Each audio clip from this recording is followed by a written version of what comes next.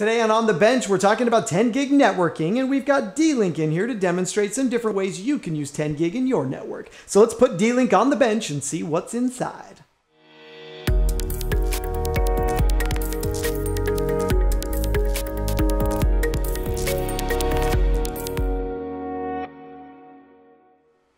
All right, some of you have already jumped into 10 gig networking, and some of you jumped right past it into 25, 50, 100, and a few of you stopped off at 40 on the way and realized, well, why bother?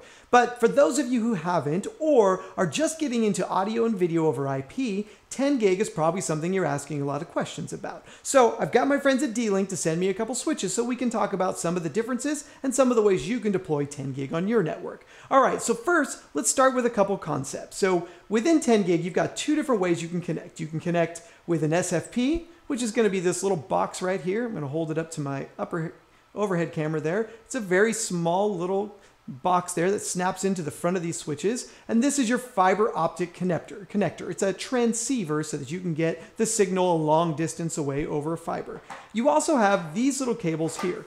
These are the same type of transceivers, but they've got a copper cable connected to them, and it's locked in at whatever length it comes. These are great for wiring inside of racks. So if your storage is in the rack or your transmitter and receivers are in the same rack, you don't have to buy this expensive dongle here. You can use one of these less expensive dongles right here. And these are actually about $10 to $15 depending on the length and the speed. So they're really inexpensive compared to a couple $100 and up on these transceivers down here. Okay, so good to know. Now these all connect in the same way. So we pop a cap. We're going to slide that in, and then I'm going to connect it to either my storage or to another switch, and voila, we've now got connectivity between either two switches or our storage, any other device. And that's a nice 10 gig connection right there. Now we've also got copper connections as well. These ports down here on this switch are 10 gig over copper. This same speed, but it's going to use a different cable, and those cables sometimes are more expensive because they're using thicker copper, and they have some distance limitations, whereas fiber, we can go much longer. So when you're deciding upon your switch, look at the distances between all the sources and the devices you're using to decide whether you're going to use SFPs, copper, or these pre-built copper cables right here. Okay, now some of you, if you're in the editorial world, you may have bought a new NAS that's got 1 or 2 10 gig connections on the back.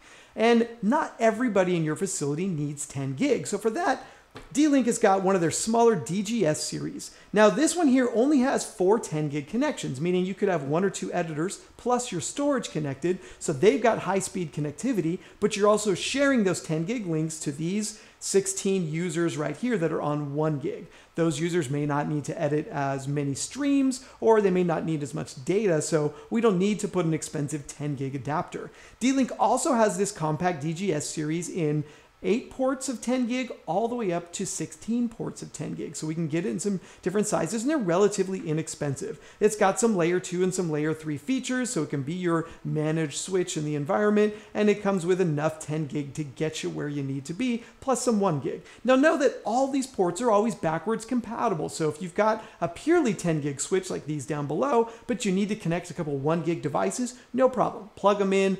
The port will automatically sort of down convert to the speed that it needs for that. All right, so let's take the DGS out of the mix for a minute, and let's talk about the DXS series that we've got down below. All right, so a couple pieces to notice. We got 2 switches that are nearly identical. They have the same number of ports, but the ports are different. The one on the bottom has all copper ports with a couple of 10 gig SFPs here. And the one above it is all SFPs with a couple copper on the end. So same type of switch. They're all 24 port switches. And if you're counting the front little holes there, you're going to notice there's actually 28 minus these console ports down here. So let's ignore those for a minute. So there's 24 active ports, but there's 4 spares down here. These are your copper, and these are the SFPs. They actually negotiate between these 2 ports here. So they're the same port numbers. You can just use one or the other. So while it looks like it's 28, it's really 24. Now, things to bear in mind when you're picking a switch. You want to ensure that the port has enough available bandwidth to have 10 gig up and 10 gig back, because these are transceivers, meaning they're bidirectional. The data goes both ways. So when you're looking at network switches, get into the manual and determine how much bandwidth does every port have on the switch. Second to that, how much bandwidth does the backplane of my switch, meaning how much total throughput can it put through the switch? You want to ensure that there's enough for every port on the network, especially if you're doing AV over IP. You don't want there to be any buffer overruns or any packet losses because, well, you chose a cheap switch and it didn't have enough throughput. So all these are good things to bear in mind when you're choosing a switch for your network needs. In an AV over IP world, you also want to bear in mind what encoders you're using. Does my encoder use SFP connectors for long distance fiber runs, or is it using copper connectors for simple, just Cat6 or Cat7 cabling? All good things. Now, the other one I really like about these switches here as compared to the DGS is it's got some replaceable parts on the backside. So if we flop to our overhead cam here, we can actually see it comes with one power supply, and that power supply is swappable, meaning I can pull it out and replace it, and I can add a second one so that I get true redundancy. Let's face it, if this is the backbone to my AV matrix, I want to ensure I've got a second power supply to ensure there's no problems and I never lose data. If this is the backbone to my editorial environment, well, you dang well better ensure you've got a second power supply. In addition to that, they've got replaceable fan cartridges. So we've got the ability here to swap out fans if you're in a dusty environment and have those spinning all the time, ensuring that we've got the cleanest network switch on the market.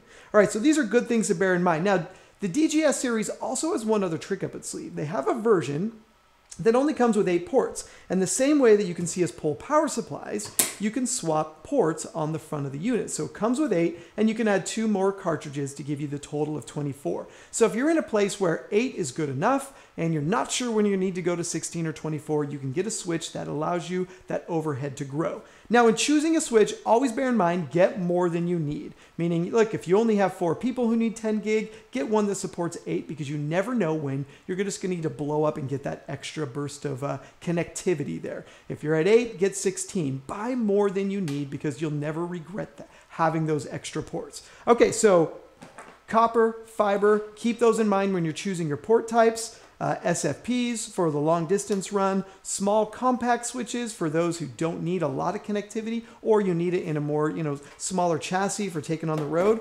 All things to bear in mind when choosing a switch. Make sure you take a look at D-Link because they've got something to fit all those needs. And I'm even seeing some 25 gig connections come into play for connecting up to the storage on these. All right, that's D-Link. This has been On the Bench, and we'll see you on the next episode.